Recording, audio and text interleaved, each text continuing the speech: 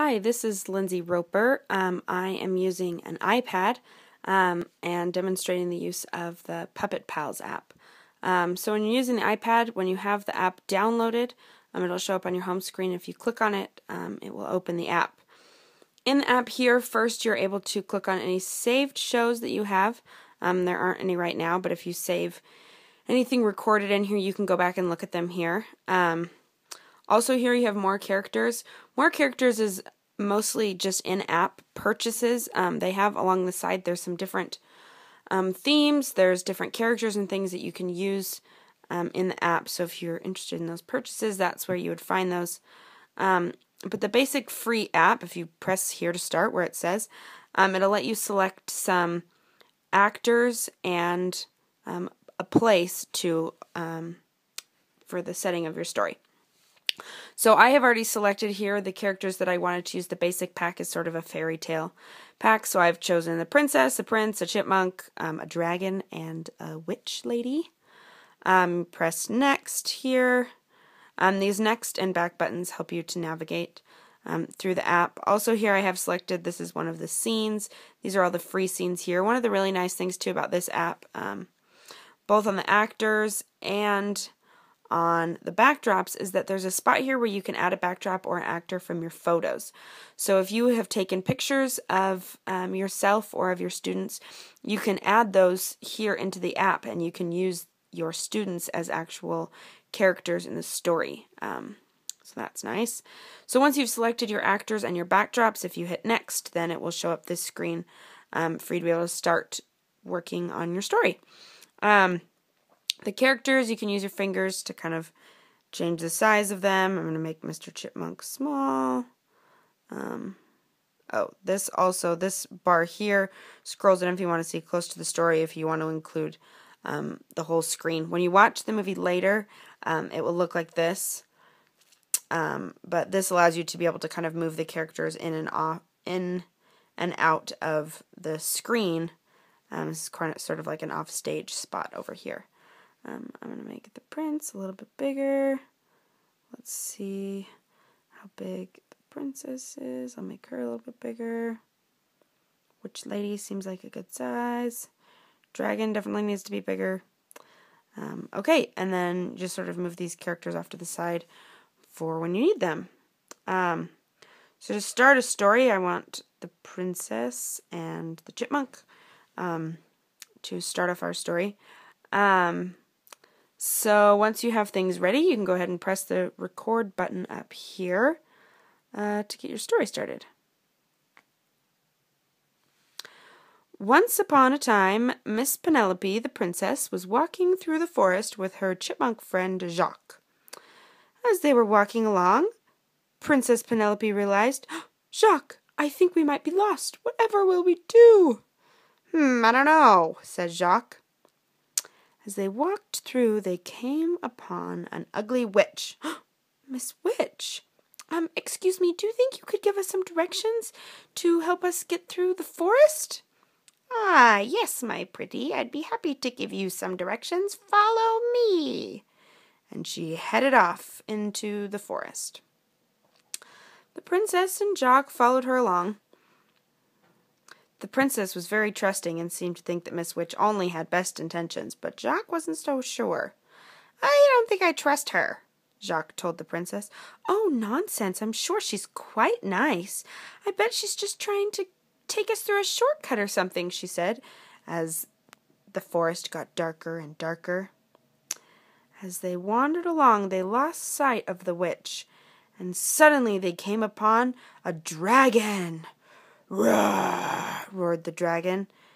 "What are you doing in my forest, princess?" the dragon asked. "Oh, I'm so sorry." "Ah!" screamed Jacques, and he ran away. "I'm so sorry," said the princess. "I'm just lost. I'm just trying to find my way back." The dragon got closer and closer and closer. He opened his mouth wide to blow fire at the princess. Just as he opened his mouth, the prince came. Dun, dun, dun, dun. "Dragon, you will not harm the princess," he said. "Oh, yeah," said the dragon. The prince ran forward and stuck his spear into the dragon's mouth. Ah! Cried the dragon, and he flew away. Oh, you saved me, said the princess.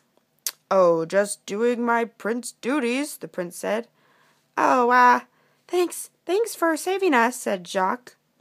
And the prince and the princess lived happily ever after. The end. You just go ahead and stop the story.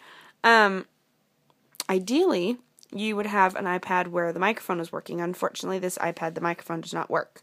But you have the green button up here is play, the red button is record again, this one is to save. So here, if I play the story, unfortunately, since the microphone doesn't work, you cannot hear any sound. Oh. As they were walking along, never mind, it works. Penelope realized, Jacques, I think we might be lost. Whatever will we do? I don't know, said Jacques. As they walked through, they came upon an ugly witch. Miss Witch, excuse me, do you think you could give us some directions to help us get through the forest? Ah, yes, my pretty. I'd be happy to give you some directions. Follow me. And she headed off into the forest. The princess and Jacques followed her along. The princess was very trusting and seemed to think that Miss Witch only had best intentions, but Jacques wasn't so sure. I don't think I trust her, Jacques told the princess. Oh, nonsense. I'm sure she's quite nice. I bet she's just trying to take us through a shortcut or something, she said, as the forest got darker and darker. As they wandered along, they lost sight of the witch, and suddenly they came upon a dragon. Roar, roared the dragon. What are you doing in my forest, princess? The dragon asked. Oh, I'm so sorry. Ah! Screamed Jacques, and he ran away. I'm so sorry, said the princess. I'm just lost. I'm just trying to find my way back. The dragon got closer and closer and closer. He opened his mouth wide to blow fire at the princess. Just as he opened his mouth, the prince came. Dun, dun, dun, dun. Dragon, you will not harm the princess, he said. Oh, yeah, said the dragon. The prince ran forward and stuck his spear into the dragon's mouth. Ah! Cried the dragon, and he flew away. Oh, you saved me, said the princess. Oh, just doing my prince duties, the prince said. Oh, thanks for saving us, said Jacques. And the prince and the princess lived happily ever after. The end. So I guess the lesson learned there is make sure your volume is turned up and the microphone might be working.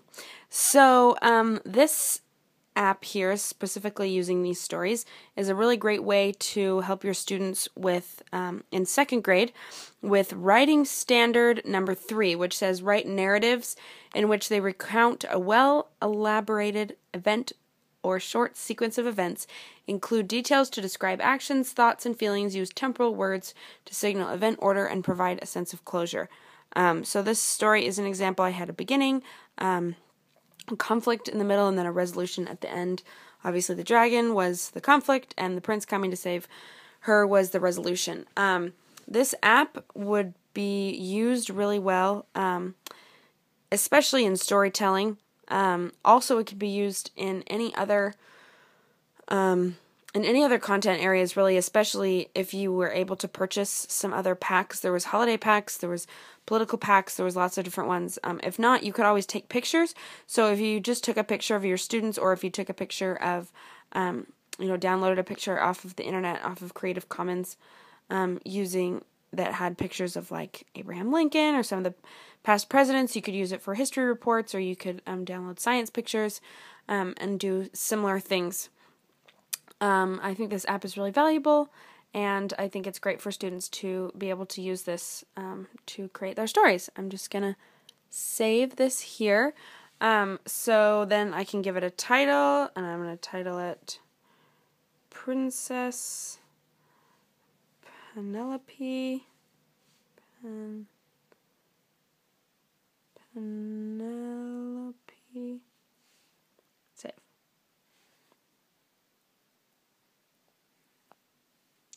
Yes, I would. Okay, so it's asking me now if I'd like to view my saved videos, and see this is where I have them saved. You can also export them. You can play them onto your big screen, if you just plug it in with your iPad, or you can download these videos to your computer, and you can share them and send them to others. Thanks.